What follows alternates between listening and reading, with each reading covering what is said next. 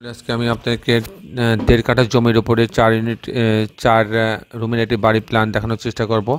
মূল প্ল্যানে যাওয়ার আগে আপনার কাছে অনুরোধ, যারা এখন আমার চ্যানেলটি সাবস্ক্রাইব করেন নাই তারা আমার চ্যানেলটি সাবস্ক্রাইব করে নেবেন এবং বেল আইকনটি চাপ দিয়ে রাখবেন। তাহলে আমি প্রতি পর্বে যে ভিডিওগুলো দিই সেগুলো আপনি দেখার সুযোগ পাবেন। তো দর্শক বন্ধুরা, আসুন এখন আমি আপনাকে মূল প্ল্যান দেখানোর চেষ্টা করি। প্ল্যানটি এরকম, আপনারা দেখছেন যে আপনার 28 ফিট চওড়া, মানে রাস্তার দিকে 28 ফিট চওড়া এবং হচ্ছে 34 ফিট লম্বা। এর উপরে আমি প্ল্যানটা করছি। এখানে আপনারা দেখছেন যে সামনে রাস্তা থেকে মাঝখান বরাবর আমি সিঁড়ি রাখছি। সিঁড়িটা 7 ফিট বাই 16 ফিট। সিঁড়ি ঢোকার পরে সে একটা ড্রয়িং ডাইনিং পাচ্ছে বড়, 18 ফিট বাই 17 ফিট। এটা একটা রুম, 18 ফিট বাই 17 ফিট মানে অনেক বড় কিন্তু একটা রুম।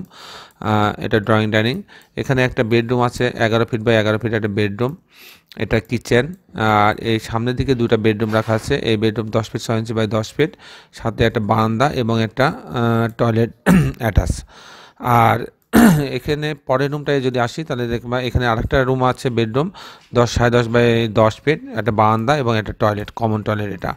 আর যদি সামনের প্ল্যানটা আমি এখান থেকে যদি প্ল্যানটা দেখি, এরকম দেখেন সামনে মাঝখান বরাবর সিঁড়ি।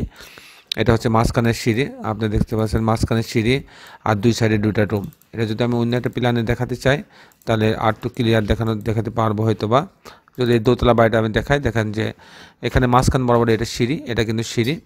এখানে একটা গ্যারেজের জন্য আলাদা জায়গা রাখা হয়েছে, নিচতলায় একটা অংশ গ্যারেজ থাকবে, সেজন্য এই অংশটা রাখা হয়েছে অন্যটা ইউনিট। এটা দেখছেন বারান্দাটা, সামনে দুটো বারান্দা, কাটা বারান্দা, এই দুটো বারান্দা। এটা হচ্ছে এই দুটো কাটা বারান্দা। এই হচ্ছে মডেলটা এরকম। আমি আবার প্ল্যানে ফিরে যাচ্ছি, যেহেতু এটা 4 তলা বাড়ির আমি প্ল্যান দেখানোর চেষ্টা করব, তো আমি মূলত এই প্ল্যানটাতেই থাকবো।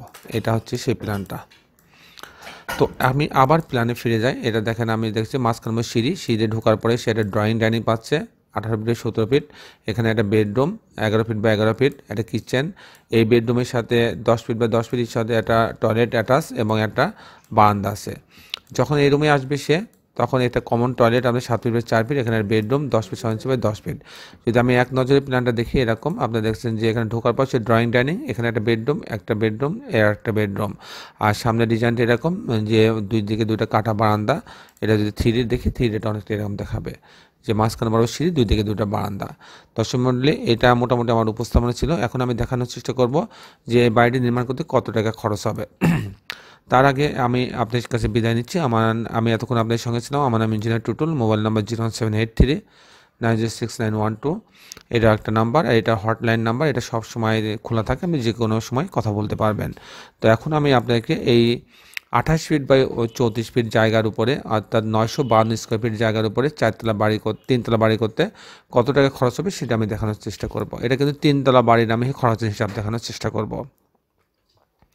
Floor area 928 square feet. Foundation খরচ হবে, আমি ধরলাম যে মাটি ভালো, সেই হিসাবে 400 টাকা স্কোয়ার ফিট ধরলাম 3 তলা বাড়ির জন্য। ফাউন্ডেশন খরচ 400 টাকা স্কোয়ার ফিট, তাদের 3,71,000 টাকা লাগবে ফাউন্ডেশন খরচ। প্রতি ফ্লোর কমপ্লিট করতে খরচ হবে, যদি একদম সাধারণ মানের করি তাহলে 9,24,000 টাকা, 28 লাখ টাকা খরচ হবে। আর এই খরচটা মূলত 12 লক্ষ থেকে 15 লক্ষ টাকা হলে ভালো হয়।